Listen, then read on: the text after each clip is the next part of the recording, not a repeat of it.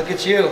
That's incredible. February 20th, traveling from Florida to Oregon, layover in Denver. Never made my flight from Denver to Oregon.